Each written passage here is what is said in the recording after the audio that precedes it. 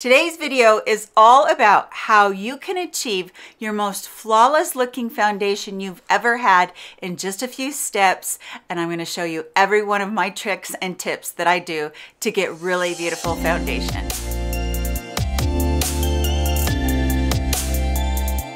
Hello friends, I'm so glad that you're here with me today. We're gonna go over a ton of information about what you can do in order for you yourself to have your most flawless foundation. Now we're all different. We all have different concerns to our skin, but one of the main ones as we age is our pores get bigger, we get wrinkles and that kind of thing, and that can mean that we have more texture on our skin and our foundation doesn't quite look the way we want it to. So to be realistic, a lot of that is we just have to work with what we have. I'm 54, so I know that my skin is not going to be like somebody that's 24.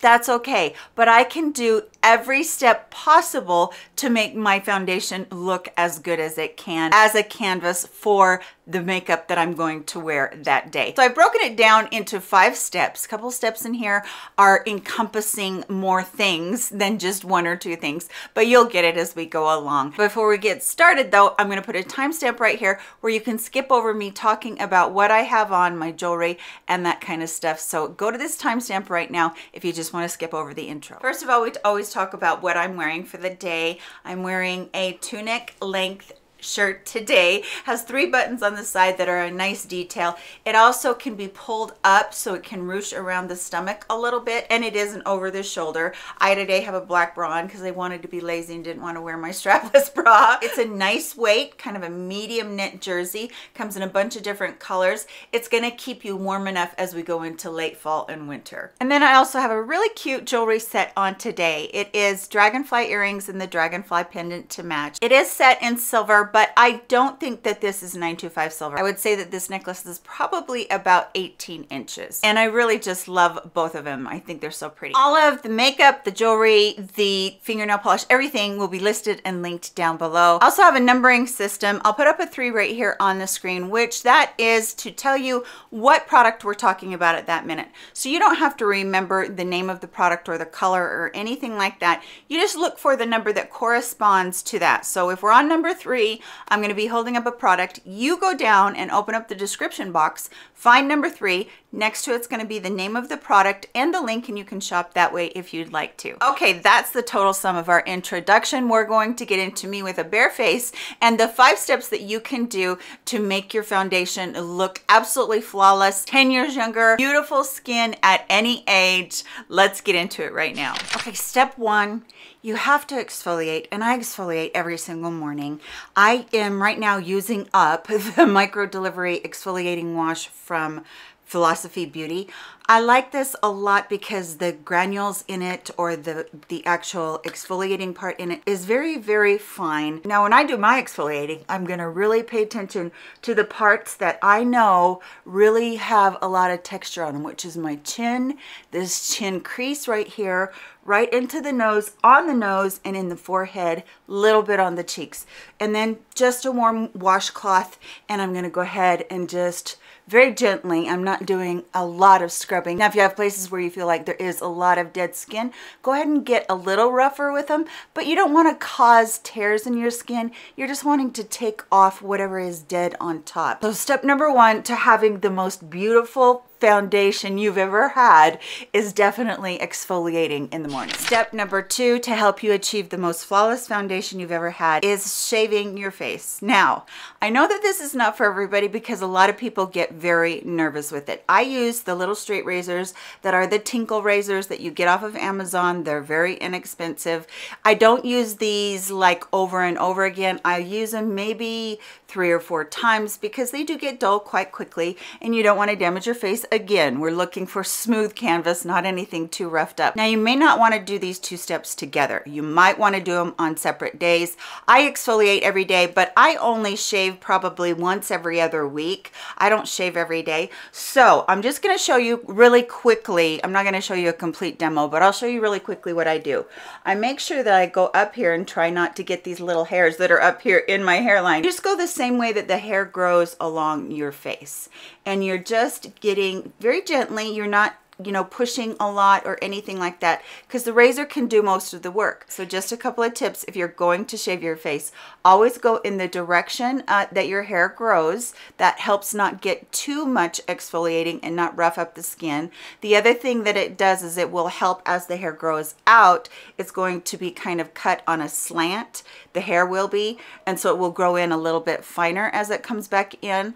Also, make sure that you really pull tight the skin that you're going to be shaving across. I have a lot of lax in my skin, and if I were to just go over it without pulling anything, then I wouldn't get all of the hair and I might cut myself. So be careful with that and just practice a couple of times, and I can assure you that this makes a huge difference in how your makeup will lay on your face when you have no hair that is causing more texture. Okay, the third thing that you can do to make sure that your foundation is as flawless as possible is after you've done your skincare.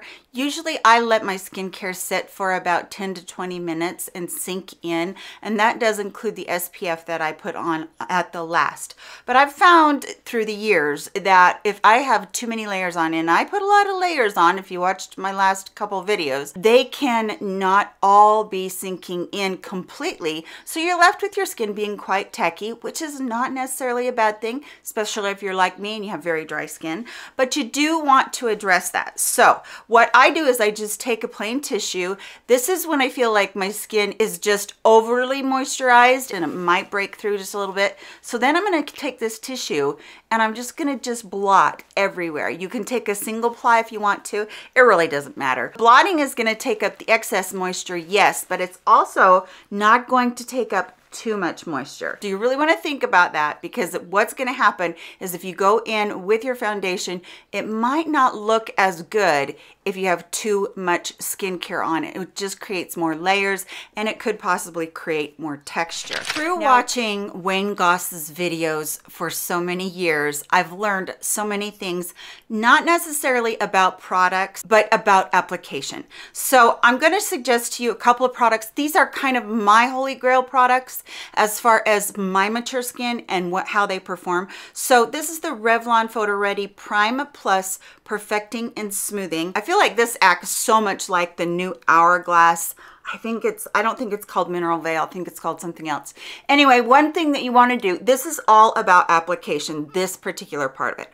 Okay, so you want to really push that primer into the areas where you have those large pores, because the large pores are what's going to cause texture. So take a little bit of extra time and just push your primer into there. Now this particular primer sinks in so quickly and it's absolutely lovely, and so you're not left with a bunch of texture because it's already doing its job and it's already smoothing. I can already feel that it's creating that beautiful barrier between my moisturizer and my foundation, and that's what we want more than anything. I'm going to let that set for a minute or so, and then I'm going to go in with some loose powder. You can use pressed powder, whatever powder you like, it really doesn't matter. This is another tip that Wayne taught on his channel, and that is right now, before you put on your foundation, go in with a little bit of powder. And I'm not talking a lot of powder, I'm talking a fairly light dusting. This is from Haus Laboratories. This powder is phenomenal. I cannot put it down. I've used it ever since I got it 3 weeks ago, and I just love it. So I'm not picking up any extra product. I'm just really dusting this around my skin to kind of, again, we're filling in the pores, we're taking out any texture. The other thing that this powder is going to do, it's going to help you not have to use so much foundation to cover, which is another reason that you might be getting texture on your skin. And yes, I know it seems very backwards, but trust me, I've been doing this for such a long time and it works just fantastic. And so many women have said the same thing. Now, another thing that I learned from him is that any brush that you do use to put your foundation on might cause micro exfoliating. So for a woman that is my age, 54, I choose to use a dampened beauty sponge. These are really inexpensive. They're from Shop Miss A, and I'll make sure that I link them for you, but they're very, very inexpensive. The next trick is one that I kind of developed on my own, not really from anybody. This is Max Fix Plus. You can use any primer spray. You don't want to use a setting spray, but you can use any primer spray on the market. supermarket. It doesn't matter whether it's drugstore or this just happens to be my favorite. And I spray my sponge just a couple times. It doesn't have to soak it. It just has to be a little bit more wet with the primer. And then I feel like it really is important to use the right foundation for you. One of my very favorite foundations of all time is the number 7 Lift and Luminate Triple Action Serum Foundation. I have used this for years. I've talked about it for years on my channel. It is a fantastic foundation, especially if you're older and do have texture. And what I'm doing today is I'm mixing 2 colors because one is just way too light for me. I'll make sure that I list both of those down below for you. Now, I try to really stick to begin with just one pump. If you start out smaller, you can always put more on, but if you put more on, it's harder to take away. And so all I do is just bounce or push in that foundation. Now, this step is where your time comes in. This is very time consuming. Any makeup artist that you sit down in their chair and they do your makeup, they take a ton of time to blend your concealer and your foundation out and to blend your eyeshadow out.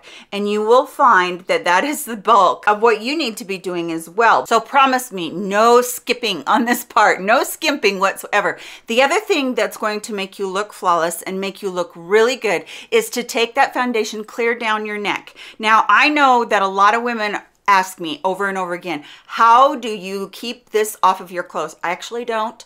I don't mind it because I feel like this step of putting it clear down my chest into my décolleté and covering up as much of this area that is so sun damaged, this gives you a flawless look. So this probably, besides application, number 5 is to put that foundation all the way down your neck and your décolleté. It is so, so important. Put it clear out on your ears. And yes, I'm going to be careful not to get it on my earrings. Put it clear out on your ears. Put it all the way around your neck. What people will notice and what they will see is this flawless look from the top to the bottom. And I promise you that this is going to make a huge difference. If you have been somebody that has not done your chest, you've just stopped maybe at your neck right here and not done your chest that shows, you really truly will look younger and you will look more flawless if you bring all of that foundation all the way down.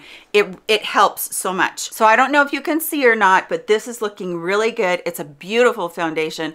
I absolutely love it. Next, I'm going to be putting on my Sephora Best Skin Ever concealer, and I'm going to do that right now. I have people that watch me put my concealer on and they think I'm insane for using so much. I do have a video on that too, on how I have really changed my thinking about concealer and the way that I do it, which I will list for you below.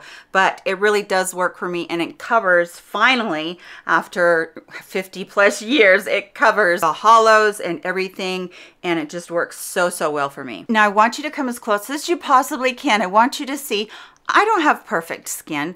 I still have texture. Let me turn down my light so that you can see. I still have texture. I still have a lot of wrinkles in this area. I have bigger pores. It's not easy to get rid of these, but this is making the most out of what you have. So if you do have large pores, don't feel bad that your skin doesn't look like everybody's that's on YouTube. That's because a lot of times we have these lights on that really do diffuse a lot of the imperfections. But it also is so much about application. I do get a lot of people compliment me when I'm out in natural light on what my skin looks like. So that's really nice to hear. So I must be doing something okay. But it truly is a lot of the lights that we have here in our studios. All right, now I'm not going to set my under eyes with powder. That makes it look too dry. Again, that's going to make your foundation not look quite as flawless. So I'm going to use a setting spray. This one is the Flower Beauty Seal the Deal Hydrating Setting Spray. I'm going to spray the end of my sponge just lightly, and then I'm going to just dot, you've all seen me do this, just very lightly across my concealer. This is how I set it, and then I decide whether or not I need to go back in and use powder. I'm going to go in now with that powder from Haus Laboratories, and I'm going to use my fluffy brush. By the way, this is an IT brush for Ulta that you can get. I will make sure that I link it below. It's one of my favorite big, huge brushes. It's not inexpensive, but it's so worth it. So I'm picking up again some powder, gonna just swirl that in the lid so that it distributes through the brush.